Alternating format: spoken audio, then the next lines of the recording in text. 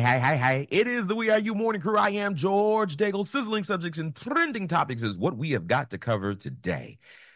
The Diddy situation is unfolding, and I know we're probably already at Diddy burnout right now, but this case is going bonkers. Now, yesterday we revealed that a young Miami has been mentioned in a lawsuit involving yet another Jane Doe who is accusing Diddy of sexual assault under coercion, and that young Miami was a part of the scandal. Now, the disgraced music mogul was arrested on September the 16th after being charged with sex trafficking, racketeering, and transportation to engage in prostitution. Now, Combs is being held at Brooklyn's Metropolitan Detention Center after being denied bail twice. When he was first arrested, reports from People magazine revealed that the rapper was on suicide watch, though it was not known if he was actually suicidal. Sources told the magazine that it was for preventive measures as Diddy was in shock by the arrest, making his mental state unclear. Now the outlet has revealed that the 54-year-old Diddy was taken off suicide watch, which comes after getting some visits from family members. According to the reports, he is focused and very strong. He is concentrating on his defense and preparing for his trial. And if that was not enough, ladies and gentlemen, boys and girls, and those who have yet to make up your mind, the lawsuits are still piling up. Diddy has now been hit with 120 new sexual assault allegations. Attorney Tony Busby held a news conference yesterday saying he's representing over 100 people. As I said, our law firms have been retained by 120 individuals at this point to pursue cases in civil court against Sean Diddy Combs. You should know, in this group, it is evenly divided between males and females. There are 60 males and 60 females who have joined us to pursue these claims as plaintiffs. The victims are from more than 25 states. The majority are from California, New York, Georgia, and Florida. Our youngest victim at the time of the occurrence was 9 years old. We have an individual who was 14 years old. We have one who was 15. 25 of the 120 individuals who are plaintiffs in these cases were minors at the time of the acts complained of. The time frame of the acts complained of is very wide. The conduct at issue spans from the years 1991 all the way till this year, 2024.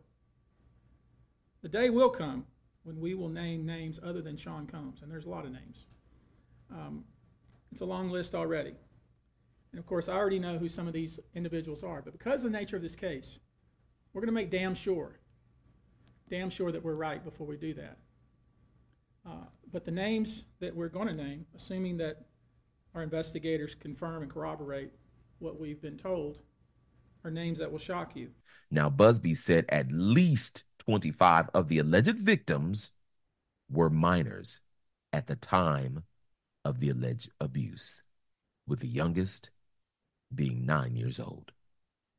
Now, the attorney says that the child was brought to New York City by Combs's record label, Bad Boy Records, for an audition, but was sexually abused by Combs and his associates at the studio. The boy was promised that he and his parents would get a record deal. Now, Busby claims his team has gathered evidence, including photos, videos, and texts to support the allegations. He stated that the accusations include violent sexual assault, rape, facilitated sex with controlled substances, dissemination of video recordings, and sexual abuse of minors.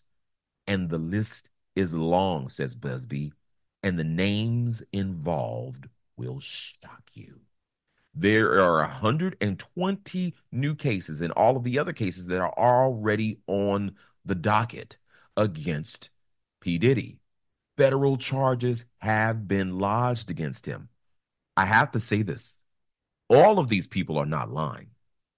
Yes, there may be some people that are involved in some of these cases that are hoping to make a cash grab. Yes. That always happens in these sexual allegation cases. However, many of these people are probably not lying about what P. Diddy did. And the way that this lawyer is asserting that, hey, when this comes out, there are going to be some names that you know, and you are going to be shocked by their involvement. How deeply involved or what they did is yet to be known. But this case, as I have said in the very beginning, it is not just Diddy's head that they are after.